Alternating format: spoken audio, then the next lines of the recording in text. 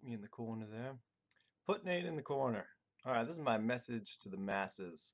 This is my John 3:16, as short as I can give it. The Nate Bible.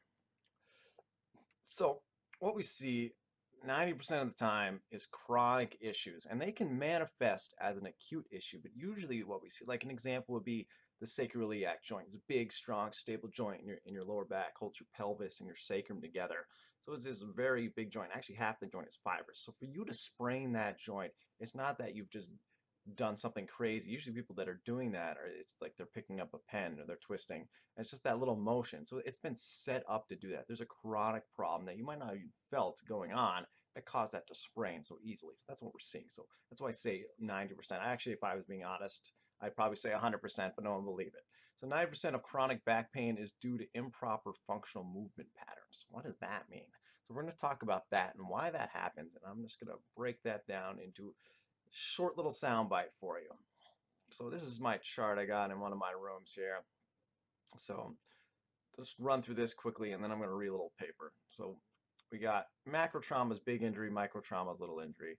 Micro trauma is usually pain over damage over time. That's usually what we call not using your spinal erector muscles and just doing things with a rounded spine. Rounding, bending at the spine causes that atrophy and causes that micro trauma. You're putting slight tears in there. So acute injury, we just talked about that. That's actually something that you're actually injured. It does need time to heal. And like I said, you can have acute issues arise from chronic issues, and that's most cases here. Something chronic is causing the acute. So we have imbalances present. There's either ligamentous and joint tissue distortions, but usually that starts with the muscular. That starts with those imbalances, overstretched muscles, and that leads into the arthritis, the degeneration, and the instability. So I'm just going to read this. Spinal stability treatment plan for chronic conditions. There's not really a step one, step two here, but these two are the beginning ones. We'll just read chiropractic first because that's what you guys are more familiar with. So the main goal is to remove stress on the spinal cord and the nerve roots by mobilizing vertebral segments. That's what we call an adjustment. We're correcting the subluxation. Adhesion in the joint and ligamentous tissue causes restriction and can put tension on the spine, which affects the spinal curvature. So we get that rounding, the forward head, that's all distortions in the spinal curvatures. Chiropractic is not designed to remove pain or heal injured joints, but simply remove the stress and torsion on the spine, which likely caused the injury in the first place, or to begin with. So what are you saying there, Nate? So when you have a sprained sacroiliac joint, I can't, I can shove that joint all I want, but it's still torn tissue. Now I can put it in a state where it'll heal faster, but obviously I cannot heal a torn tissue. So usually when people have lots of pain like that, yeah, there's that issue there. So continue with chiropractic care through each stage of your treatment plan. Chiropractic will become most effective in helping you reach your optimal level once you have completed the rest of the treatment plan below here. So we got foundation training, which you should begin pretty much immediately with a chronic condition unless you're in a lot of pain. So if it's chronic, you're not really in a lot of pain, or you might not even feel that you're in pain at all. And I've had people like this even today. Like they're not in pain, they're just coming in and they're like, well, how bad am I? I'm like, well, she asked if she was a 1. 1 was good, and I said, you're probably 7 out of 10 because I can feel lots of atrophy and I can feel degeneration starting. She was like blown away. She's like, but I don't have any pain. So the main goal is to eliminate pain, and atrophy of the spinal erector muscles is the root cause of abnormal spinal curvatures and pain. When the spinal muscles no longer perform their job, the ligamentous structures and joint tissue is left to support the spinal structure. Ligament and joint tissue cannot contract. They can only stretch, hypermobility, or sprain. It's all stretching. Or become rigid. That's your osteoarthritis or your degenerative joint disease or disc disease. I consider discs joints as well. It's the same type of tissue through arthritic buildup. The joints and ligaments are the last line of defense before neurological compromise, which leads to organ and tissue failure and ultimately death, because organs are failing, you will die. So like, I'm going to die from having bad posture. Yes. There are free materials available on the Foundation training site, but I highly recommend the Core Elements program, retraining your brain to connect with the inhibited and atrophied spinal erector muscles. Takes not only specialized exercises, but education and understanding in how the body is supposed to function. Foundation training is the only program I will allow. This is because people are like, oh, I'm doing yoga or I'm doing this. And I'm like, well, I don't see any change. I see change with this. I've seen change, major change in my life. I've seen change in people who actually go ahead and start doing this program. Because if you're taking, that's next, corrective exercise. If you're going into your exercises with an unstable spine, you could be a big, strong guy and have a weak spine, and you can have, and that's when the injuries are going to start happening because you need to learn to strengthen your spine first. That's your foundation. Get those erector muscles, multifidus muscles working right and strong, and so they can decompress you. So corrective exercises. This would what I'd call the second step. So after you've been doing chiropractic and foundation training for a while, at least a month, then you can start moving into your corrective exercises. So once the spinal muscles are strong, you can now look to your chiropractor for advice on where you are still weak. So this could be pelvic tilt, one hip higher than the other, unilateral correction, so one shoulder's higher, one hip is higher, you got some twisting, torsion, head tilts, and just side to side muscle imbalances, because strengthening the spine is actually going to help eliminate most of this stuff, but I can still see how there could be some left. And usually just doing foundation training is going to be enough, and then you can start moving into strengthening the rest of your body or starting to lose weight. If that's your main goal and you want to do cardio to lose weight to get stress off the joint, yes, that's good. But first you got to hit the spine. First you got to strengthen your spine before you can even think about losing the weight. The weight can wait, right? That's one of Nate's rules. You want to create a healing environment. Joints don't heal well if there's acidity and inflammation constantly be created.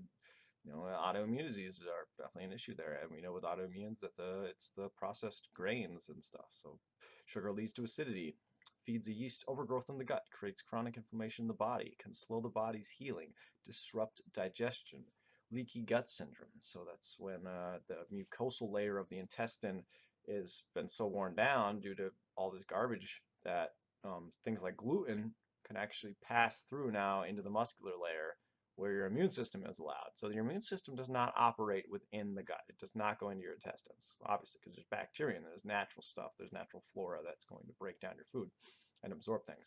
So you don't want your immune system in there, because so once you've got bacteria or anything starting to leak through, that's when your immune system is constantly going to be attacking that. That can create tons of inflammation. So that's what we call your enteric nervous system. Is your gut, actually. It's very important. They say 80% of your immune system is involved with that. So leaky gut syndrome, big thing. So the gluten is not a problem. It's the mucosal layer. It's the leaky gut syndrome. The gluten just is a protein that it's small enough to fit through there, and your body starts to attacking it, creating the inflammation because it's a foreign invader. So absorption of the essential vitamins and minerals becomes a problem there too as well.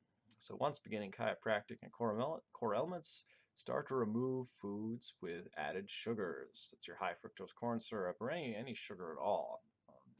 And there's certain sugars that are okay, like honeys and stuff, but overall, you want to cut down. Initially, you want to cut down pretty much everything just to get yourself in a better healing state. And grains, of course, bread, pasta, corn, rice. Now, like rice and like organic corn, those are good later on. And like beans, even beans too, it can be an issue. But usually, like there's bread, not all bread is created equal. Like Ezekiel bread is good, and usually breads usually from other countries do much better because they're not GMO and they're not over processed. It's the over processing, but it's a lot of sugar in there. So initially you want to avoid things with sugar from your diet for 3 weeks.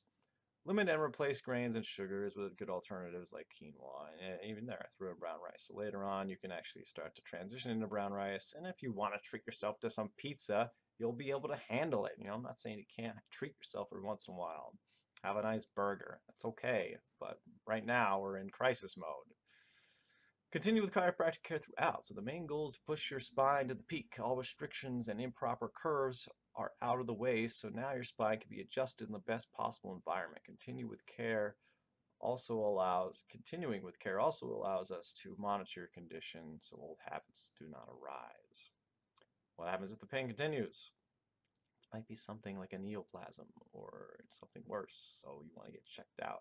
All this stuff that we're doing is still going to help you and make you stronger, so if you do need surgery or do need something else like that, at least you will be on the right path. So it's like, I wasted all this time. No, you didn't. Your body's much stronger, and if you have to have surgery or if you have to have some sort of operation for, God forbid, like a tumor or cancer, your body will be strong, you'll be able to handle it better, and you'll recover faster, and you'll be able to get back on the boat, or back on the train. I don't know. So posture is a reflection of how your brain is functioning, a picture of your neurological state. So we've talked about this before. Health is the roof, an umbrella that protects us from disease and injuries. So we need a strong roof there to protect us. So the pillars are what make the roof stable. Our health will not crumble when issues arise. We all choose different pillars of revenge. So I left them blank for you. So chiropractic, exercise, diet, they're all important to hold up that roof. But the problem is the atrophy of the spinal muscles, the lack of spinal stability. That's the foundation. So if your foundation isn't strong, chiropractic's not going to work as well. Exercise is actually probably going to harm you. You're taking your bad posture into the gym and you're damaging your joints, unfortunately. So foundation first, symptoms versus cause. Stability of the spine is essential to help protect you from neurological and structural pathology. Confusion abounds in regard to posture. It's a great mystery to those who begin to study it. I implore you to dig deeper to understand your body. You're stuck with it for life, so it would be very wise to discover your weaknesses. It's easy to think. Simple. I'll stand up straight, because I hear that all the time. Oh yeah, I'll stand up straight. But people tend to lean and they're not actually using the muscles that lengthen them. They're just throwing their hips forward or cocking their head. They're all doing all these weird things that are just confusing. So it's just an unlearning process. Everyone's like, oh, I gotta jam my shoulders back, jam my shoulders back. They're not using the muscles that lengthen them. Unfortunately, if you've come to this office in pain, you need to come to the realization that you have no idea how to stand and move functionally. This was hard for me. But through much study and self-evaluation, I unlearned the bad habits and started battling against the muscular imbalances I had created throughout my life. The change has been miraculous. It has. Core Elements is to help you discover your weaknesses and develop your core to protect your spine and whole body from injury and degeneration. Chronic conditions are not a singular issue. They have been given time to manifest into a myriad of connected issues. We ask, is the spine, or is it the spine or the muscles? Is it arthritis? All these things are related and must be addressed together to get results. I hear that all day. It's like, oh, it's arthritis. And I'll be like, well, you need to do this. And they're like, oh, well, that's just from the arthritis. I'm like, where did the arthritis come from? We just covered that, right? We know where that came from. So if you're paying attention, you know that's not a proper answer. So our society has created an environment that not only limits our motion, but creates muscular imbalances that leads to our joints taking a beating. That's the micro trauma over time, and sets us up for a host of issues. Degeneration, arthritis, same thing. Disc degeneration, same thing. Fibromyalgia, radiculopathy, sciatica, so nerve pressure, upper cross and lower cross syndrome, that's your muscular imbalances, that's distortion of the spinal curves. Our arms and legs also suffer because of the state of our spine.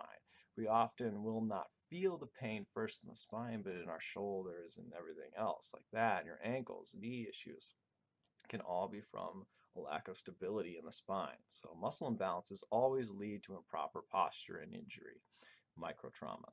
Spinal rigidity from joint and ligament degeneration can limit the effectiveness of chiropractic and exercise, or even cause harm. Yeah, if you're very unstable and you're going to a chiropractor who uses very harsh manipulative force, yeah, you're going to injure that joint because there's no stability, or it's just going to go in and go right out.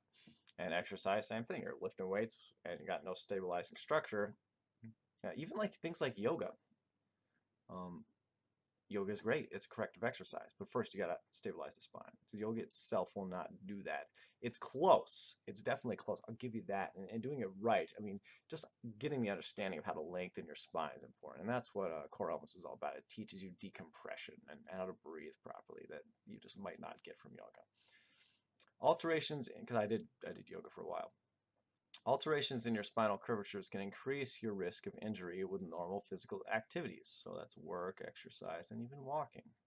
So there's your yoga, your work, what you're doing on a daily basis. So you're going to change how you approach exercise. You'll be changing how you approach work. And it's actually become more natural to you. You're not going to have to think about it. Everyone's thinking and they're distorting themselves. It's because your spine will be not atrophied anymore. So it's just going to do it naturally.